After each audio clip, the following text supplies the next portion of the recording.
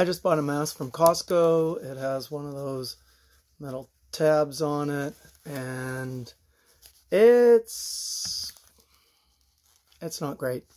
So what I'm going to show you how to do is how to put a paper clip. This is half a paper clip, in which with pliers I've just flipped that around on itself, made it really skinny, did the exact same to the other side, and that's just protection, so there's nothing sharp in there. And then I'm going to cut a little bit at the top of this mask, and that is not changing the properties of the mask at all, just a little cut there. And let's try to slide out the metal bit that was in this. And I'll show you what it is. It's basically a twist tie. Okay, and so it sort of does something. It's better than nothing. So many cloth masks have nothing on them. As long as the cloth mask has a rib, has an edge that you can snip a little bit and slide in the paper clip. Paper clip's super strong. You can't even compare these two as far as flippability. The paper clip doesn't flip at all, whereas this thing flips around.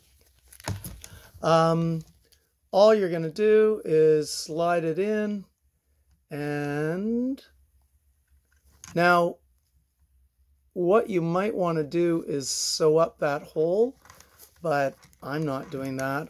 When I wash my masks, I don't put them in the laundry. See how easy that was? So slip it around to here, then shape it, and all you want to do is just try to make it so the end parts are parallel to your face.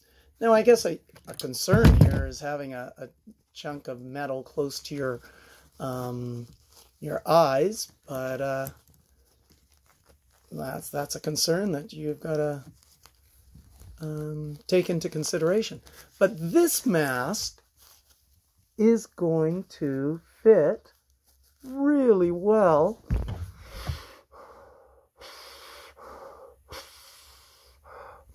and the way you can tell it's fitting is you can look at any cloth mask,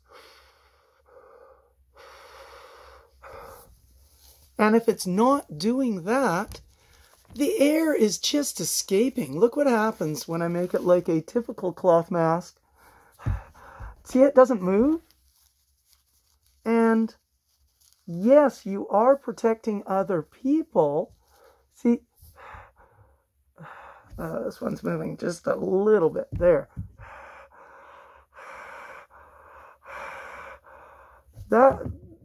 That's not filtering the air you're breathing. Sure, you're protecting other people, but you're not. That's protecting you. That means every bit of air you're breathing is being filtered by, this is a nice quality Costco mask. It's got kind of 3 layers to it, maybe. Yeah, 3 layers. Every breath you're taking is being filtered by 3 layers. It is not getting minuscule